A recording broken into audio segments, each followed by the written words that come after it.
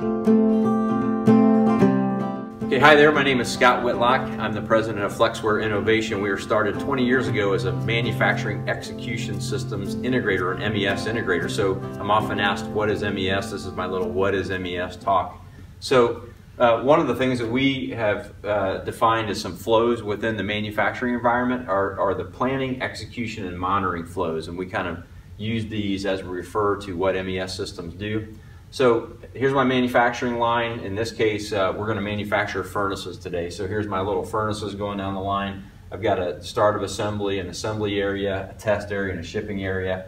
I've got a couple of feeder lines that are feeding some parts into our assembly area. So what is the MES system? It's really an electronic system.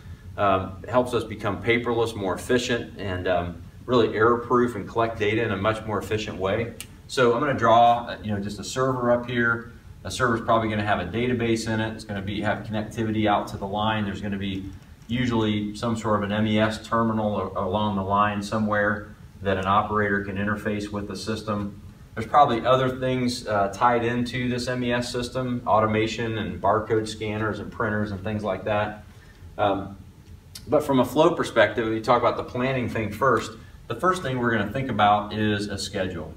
And maybe we're going to have 3 line items on our schedule, and we'll maybe have some quantities, 65 of those, 100 of these, 72 of those. And so an operator at the beginning of the line is going to look at the schedule and know what to do to start these particular models on the line. And so they start out, there's maybe some barcode labeling or printing going on. Then we get to an assembly area. And this is really where we start getting into the execution flow, where we are defining that it is okay for model 1 that we have over here to get part 1 and part 2 from our feeder lines, and that those are okay and validated parts or subassembly parts for that particular furnace unit.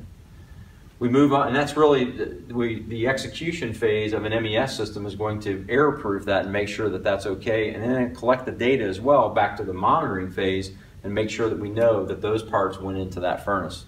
Really a traceability type of a function.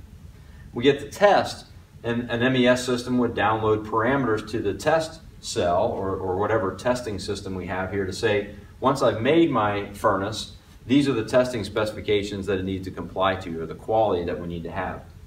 And so that might be just a number of different metrics in there that we need. Once we test, we say it's okay.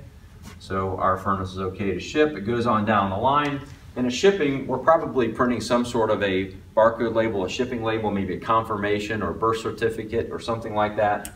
And we're probably also, all the way along the line, and especially at shipping, we're probably feeding that information back to the MES system and ultimately maybe back up to our ERP system to keep track of inventory and quality and maybe even labor statistics and things like that. And that's all part of the monitoring phase of what an MES system does. So again, just to recap, this is really what Flexware was started for in 1996, was to implement these manufacturing execution systems. So this is just a brief overview of, in the red really, of how an MES system works, how it implements on a shop floor, and this is what we love helping our customers with.